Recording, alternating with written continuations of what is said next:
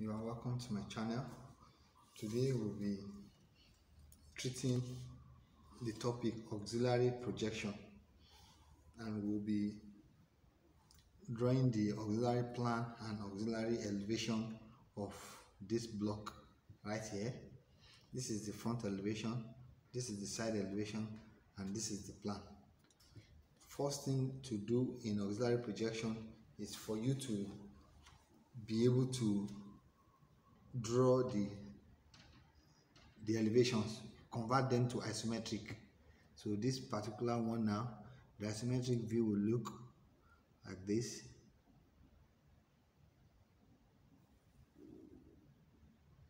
Like this.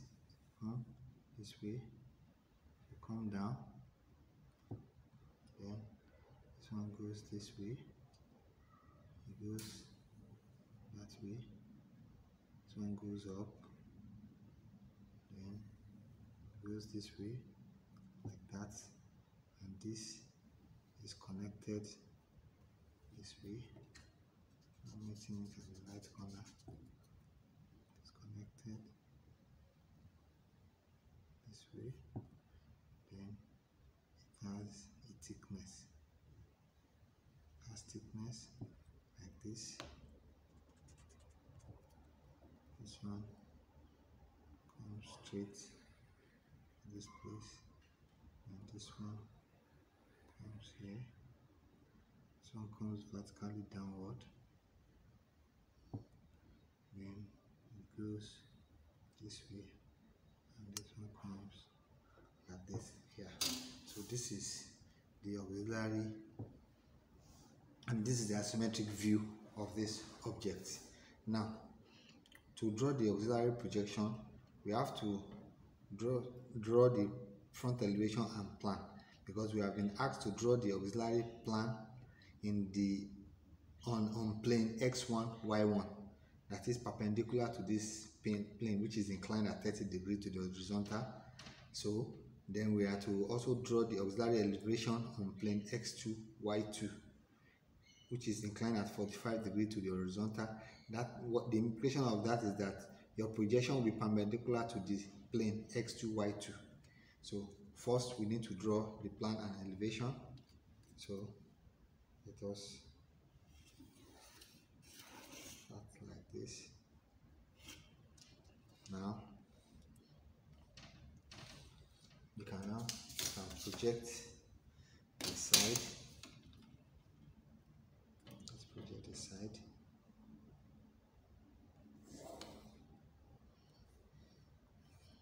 Then we measure the width. The question is actually, we are actually going to solve the question in a ratio of 1 to 2. The implication of ratio of 1 to 2 is that all the dimension will be half. So where we have 100, we use 50. Where we have 12, we use 6. Where we have 76, we use as 30, 38, and so on. So all the dimensions will be reduced to a half. The only thing that will not be scaled will be the angles. So this one is 100, so we're going to measure 50. We're going to measure 50, 10, 20, 30, 40, 50. Then we also have this thickness, which is 12, so we scale it to 6. This is 6, and on this side this is 6. Then the height, if you can see the height from here to here is 76. That's from here to here. So half of it will be 38. We measure 38, 10, 20, 30, 38 is here. Now let us leave a space of 1 cm in between them and start with the plan. So measure 76, that is 38, 10, 20, 30, 38 will be here, like that. So let us bring out this one first.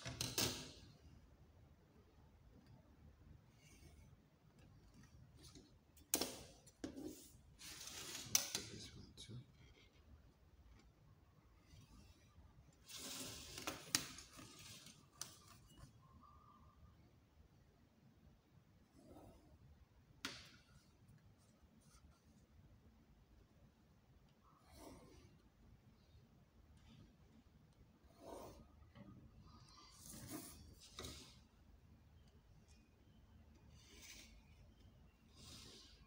So at the bottom here is 12, so we measure 6 at the bottom here, 6, this is 6.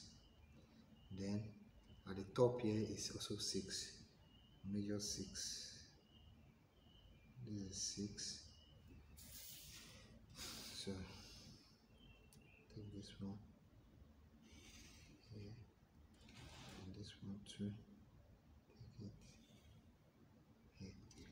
Now we have drawn the elevation and plan, so let us thicken it. It is necessary because that's what the first question has directed us to do, to draw the elevation and plan. So that means the elevation and plan will be in thick line, the outline will be in thick line.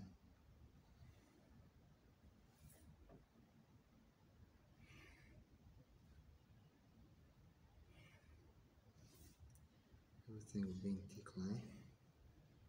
So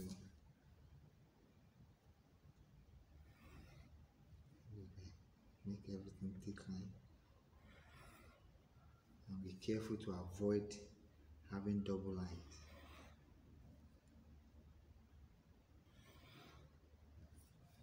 Yes, at the top. Yeah, we have the plan and elevation now. So the next thing is to draw our plane x1, y1 at 30 degrees. So you can just use your 30 degree set square. You can see this is 30 degrees, this angle is 30 degrees. So for the auxiliary plan, you place, set your t-square very well, let it sit properly. So you can put our plane here. Although I don't need this, because since already I know that this is 30 degrees, all I just need to do is to just shift this away and put my other set square on it, so that all the lines I will draw will be perpendicular to this 30 degrees, because this line is 30 degrees. So all the projection I will make will be 30 degrees, and the projection will be made from all the corners of this of the plan, of the elevation, the front elevation. So let us start from this, extend everything out.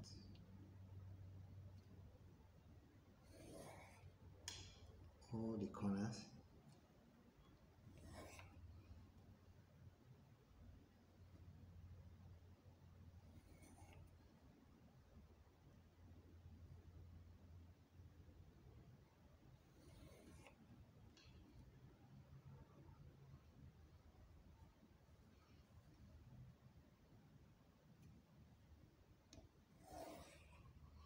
So we draw from all the corners.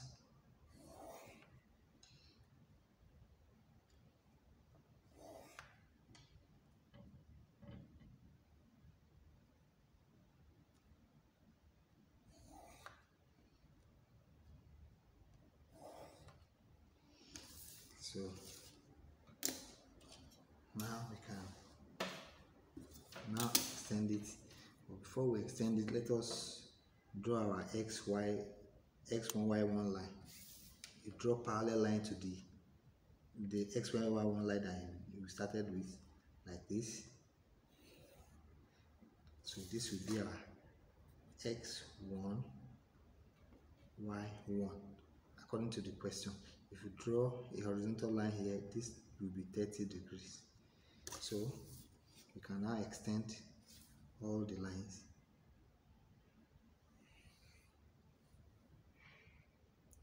Make sure you don't have double line, so that your line will be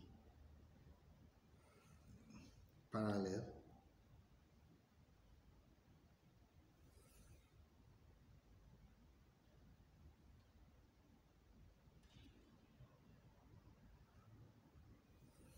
You have to be very careful so that you don't have double line. Maintain parallel line. It's very, very important in this drawing. All this line will be drawn in thin lines, not thick lines.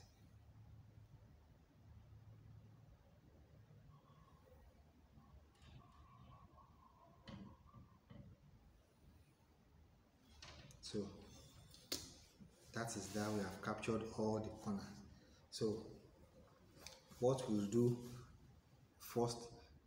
next is to label all the corners of the isometric view.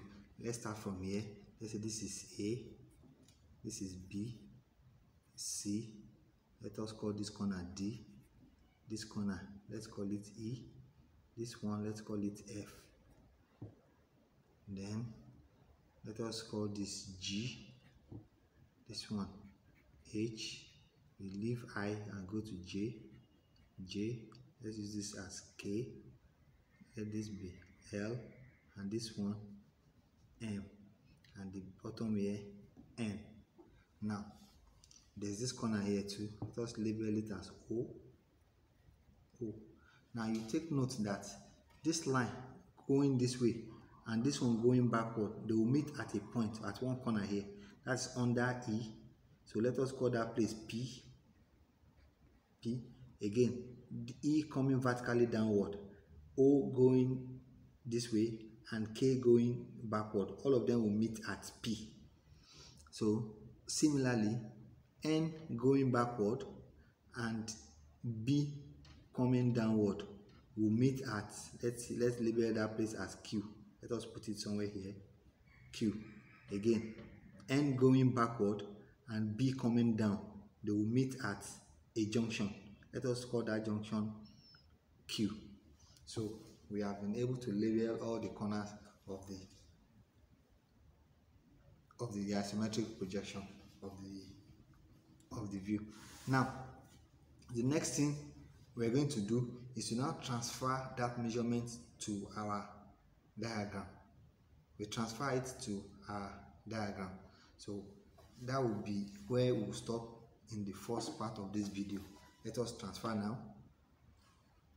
This is looking in this direction now, facing this direction.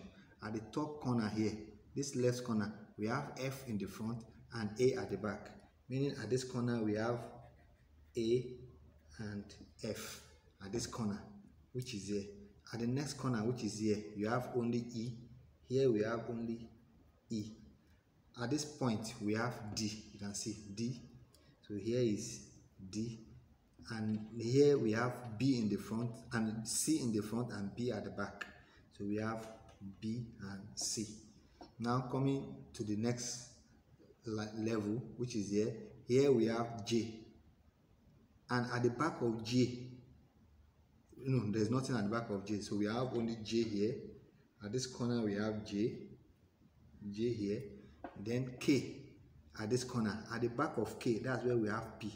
We said K going backward and O coming to the left will meet at P. So that's P. So we have K and P at the back. We have K and P here. Now at this corner, in the front we have L, and at the back we have O. We have L and O. Now at this corner we have M. Here we have M.